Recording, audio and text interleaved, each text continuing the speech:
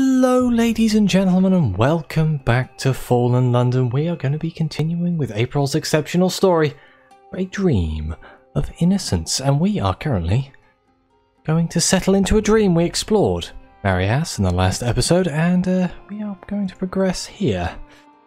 The day's final train rattles over the descent bridge. The Marias lapses into silence. The new dreamer has promised to send you a dream tonight. Well, let's head to our makeshift bed. What somnolent diversions does the new dreamer have for you? The silence of the Marias reminds you of your own bed in London, and the noise outside the windows of your lodgings. You fall asleep thinking of the familiarities and comforts of your own room. The fog is lifting, the purple-black light brightens, and the safe and beautiful curtain of alkaline vapour dissolves. It happens nearly every day now. Those stronger than you have retreated to the deepest places, the greatest stores of essence. But you are left with the undiminished malice of the star. The light will reveal the secrets of your spinned flesh and sear your moon misers into dust. I'm gonna wait for it to come. It will meet you at a place where the star's gaze will not reach. It will bring its own tiny, hateful light. It will bring objects you don't understand. It will spit correspondence words with accents improper to its station. By the standards of its kind, the star above is venerable and weary. It is tired of existence, but most of all, it is wearied of the life below in the pools. The fatigue of aeons makes its hatred no less deadly. You retreat into your pool and make the sign of simplicity, knowing it won't save you. But here it is. It covers its soft body in an object. The rhyme of places between stars clings to its wings. It will intone its offer in the correspondence once more, and you will agree and be undone. Wow, that was interesting. Obviously we're talking about the judgments and the stars there. We can take a second look at the abbess's activities. You pass the abbess near the Rubbery Mason's workshop. She is admiring a granite sculpture of the observatory. The mason waggles his face tentacles proudly as she pats his shoulder. The abbess has told you why she created the Marias and how she worked on the entity that became the new dreamer. But is she being entirely honest about her motives? Let's investigate. She was not an exemplary spy. Your craft certainly exceeds hers. The new dreamer is currently avoiding the abbess, so you head out to investigate alone. The brightly dressed Rubbery Men of the Marias don't treat the abbess with any great reverence, but she has some of their language, and they sometimes ask her to resolve disputes or to advise on relations with outsiders. While she is under the bridge, setting a sale price for a load of gathered glim, you go through her papers. The abbess has been corresponding with someone who doesn't sign a name and uses words cut from books rather than a pen. The terse messages are not coded and set up meetings. She is meeting her correspondent tonight, halfway around the east side of the lake. We can follow the abbess to her meeting. She has plans to meet a mysterious agent in secret. You will ensure her dreams of secrecy are folly. You find the abbess on a rocky hollow on the shore, not visible from the Marias. There's a neat little tent set up here, and the abbess is talking to a human-looking figure. You creep forward and see the blue-grey skin of a sea corpse. The abbess is meeting with a drownie. You conceal yourself behind a boulder and listen to the abbess. He dreams of far places, but if they insist, so be it. Allow me a few days to apply the essence, and then your masters can do as they will. Our arrangement will be fulfilled. The abbess puts a velvet pouch into her satchel. The abbess is keeping secrets from you. Perhaps she'll make her next move in the quiet hours of the night. Oh, we should probably wait till night.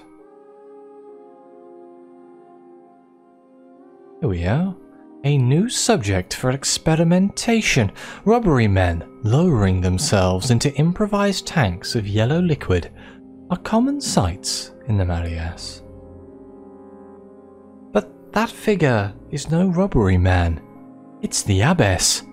She scatters some amber into the tank from a purse and then moves to submerge herself. Both options will progress the story. Ensure you have seen or you wish to in the Marias. Well, I think we made sure of that in the last episode. So, let's watch what happens. I mean, we can interfere or we can watch. I'm probably just going to watch out of pure curiosity, to be completely honest with you. What is this rogue spy up to now? The abbess takes an item from a pocket and throws it into the tank. It's a piece of black-green branching stone, like coral. She grasps the side of the horse trough and pulls herself below the surface of the thick yellow liquid.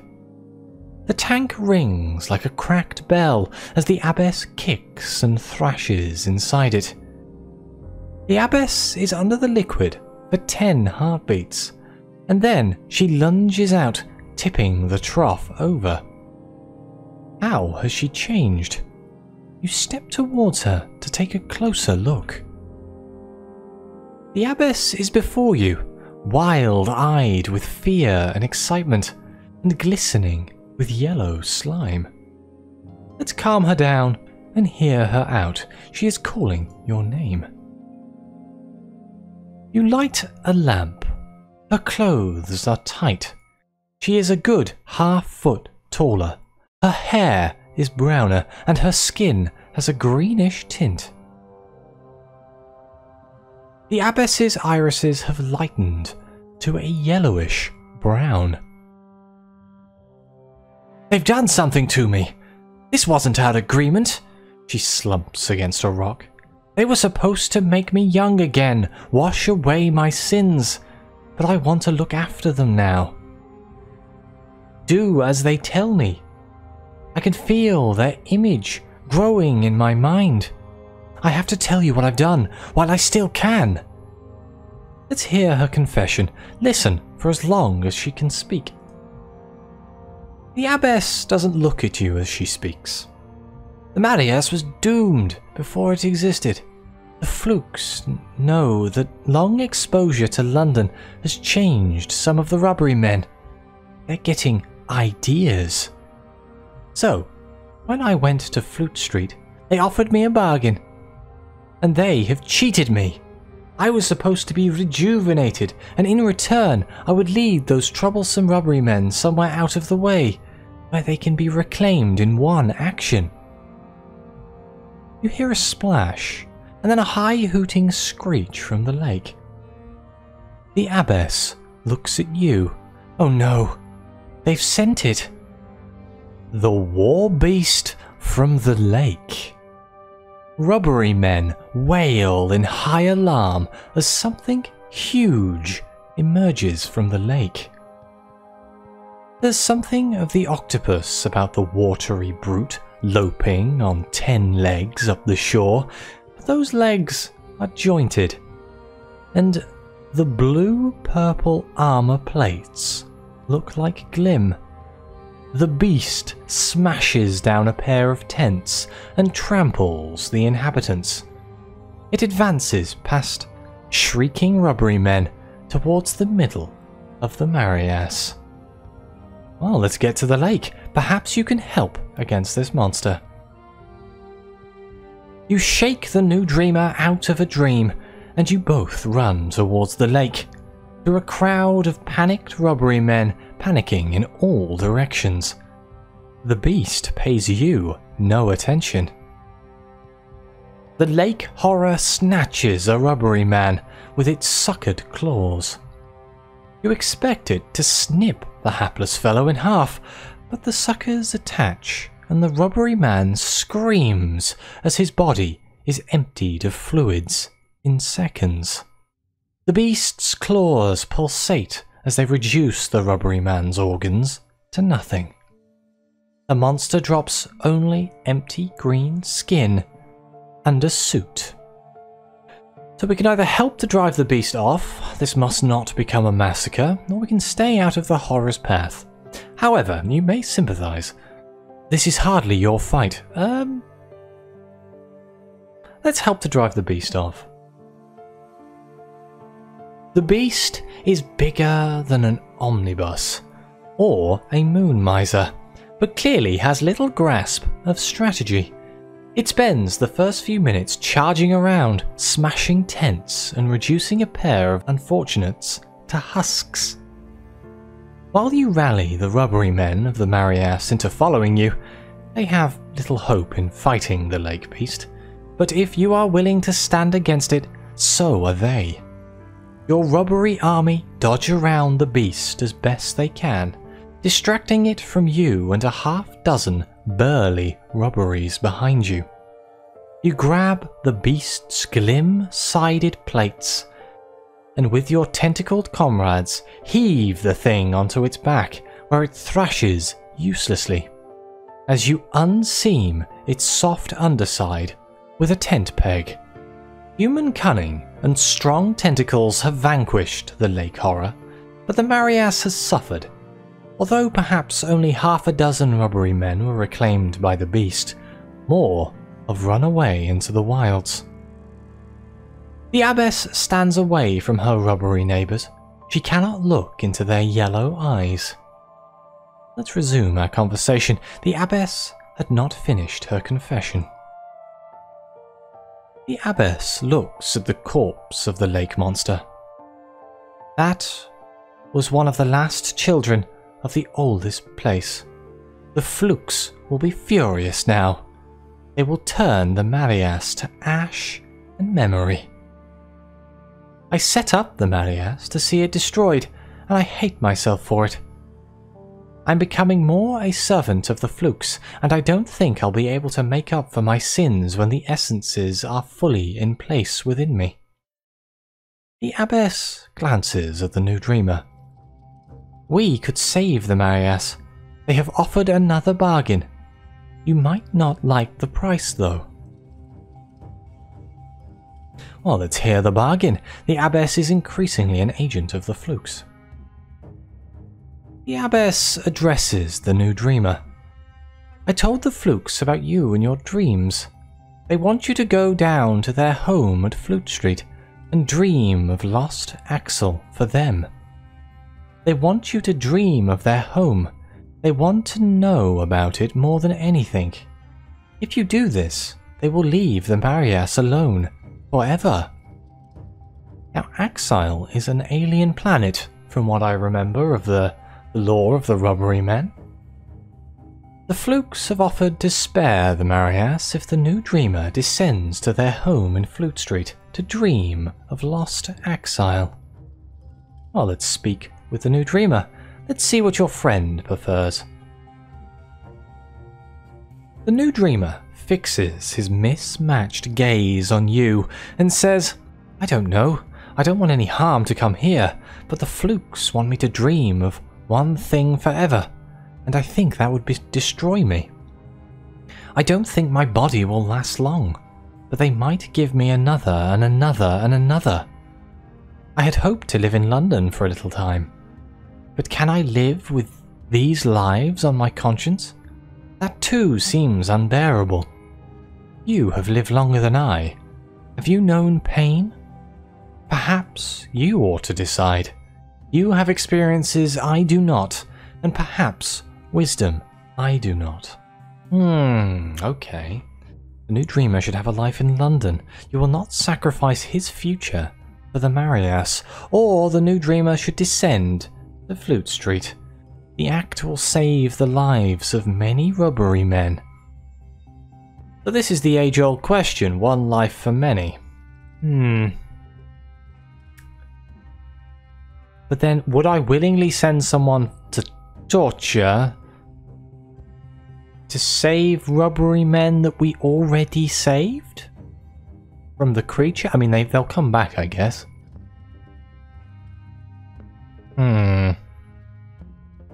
Okay, so I think I'm going to send them to Flute Street on the assumption that that is the choice that less people will make.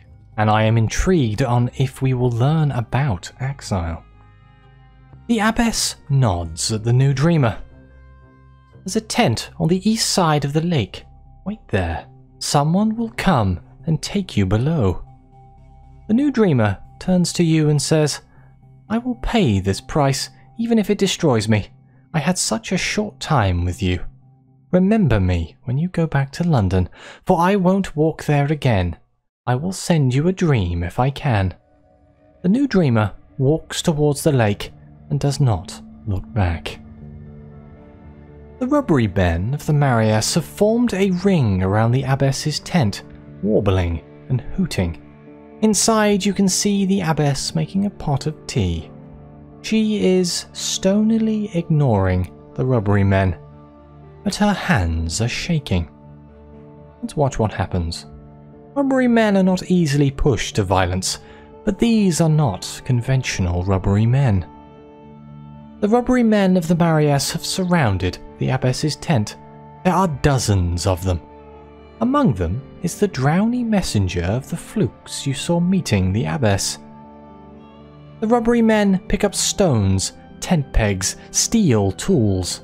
The drowny must have told them that the abbess betrayed them. A tentacle throws a stone hard enough for it to rip through the abbess's tent fabric. A triumphant hoot goes around the circle. The mob means her harm. So we can allow the mob its vengeance on the abbess. Perhaps this is revolution, perhaps it is justice. We can exile the abbess. If you can get her free of the Rubbery mob, you can let her leave. Where she goes is not your concern. Or we can bring the abbess back to London. This will go over and above your brief. She is likely to face retribution, but she has little choice when her life is in your hands. I think we will bring her back to London because that's the most interesting choice here. I'm not in the habit of letting mobs deal out justice here. And exile seems a little bit too easy, so let's bring her back to London. You lunge towards the abbess's tent, but the Rubbery pack were expecting you. Half a dozen Rubbery Men bearing fence posts crowd close to you, barring your path. But you're too quick. You dodge between the tentacles and lunge into the tattered tent. The Rubbery mob are unwilling to target you in their assault, and the stones stop flying. You pull the injured abbess out of her tent and march her out of the Marias. You push her out of the east end of the camp, which leads back to London. Perhaps she'll stay there, or head down to Flute Street. The Rubbery mob quietens.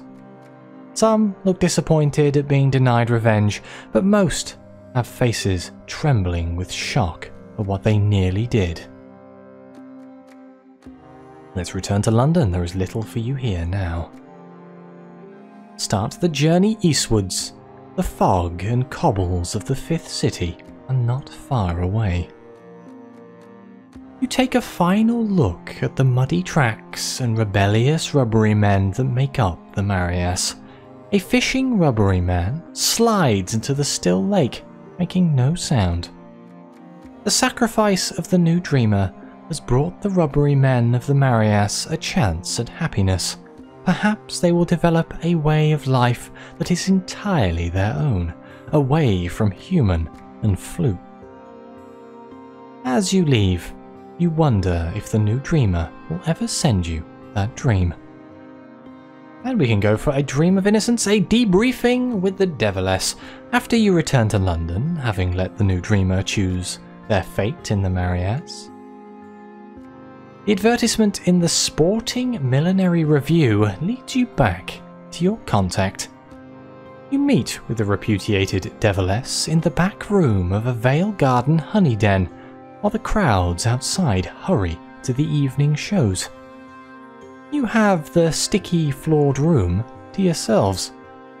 The repudiated Deviless doesn't touch her honey. So we can tell her what happened. She is paying you for information about the Abbess and the Marias. The Rubbery Men have rebels, you say? That is worth knowing, even if the most likely buyer for such information no longer speaks with me.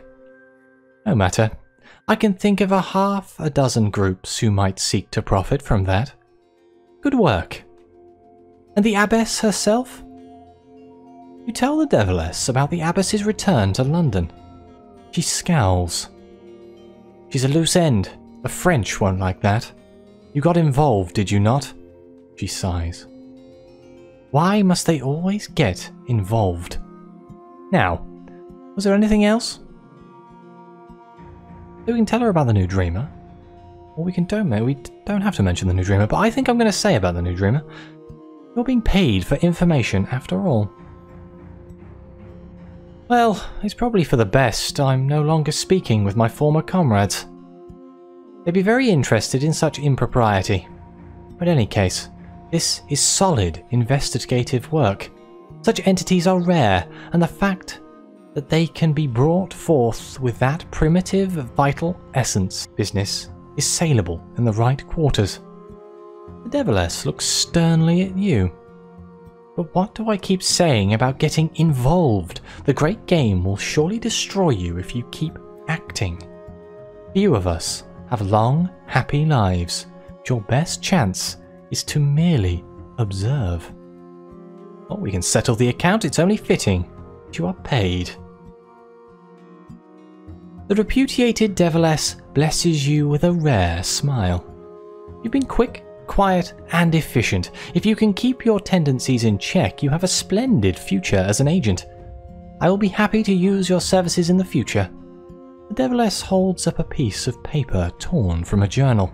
It lists your payment. A hollow Bible at St. Leonard's in a week suit you? Splendid. This is the end of the main part of the exceptional story. However, watch for an opportunity to come. Ooh.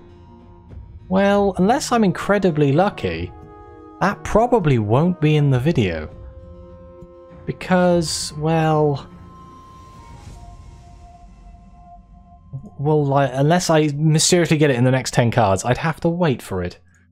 Let's just, let's go through a few of these, shall we? And I'm not going to read any of them because you guys have probably seen these a few 100,000 times. A dream about your home? Let's just, yep. Approaching the gate. A bewildering salon. I'm just going to steal that. Thanks. A reminder of brighter days? No, this isn't it. Take care of my plant? Yeah, have some bats. Lord seized by tentacles is hacking free. Plumb the firebrand secrets. Yeah, just do that top one there. Oh, a collection of curiosities.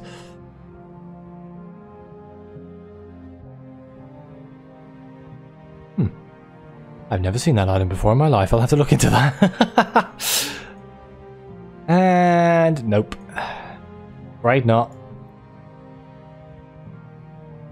And let's just greet the merry gentleman. I think that's because I'm going nuts because my nightmares are so high.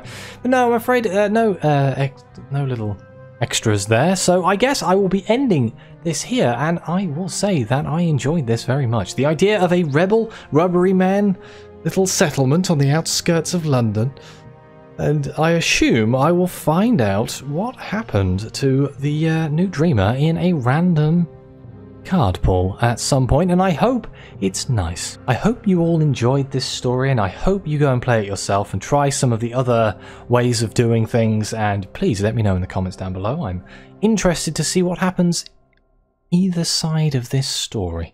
So please like, subscribe, let me know what you think. Your comments are greatly appreciated, and as always, I'll see you next time.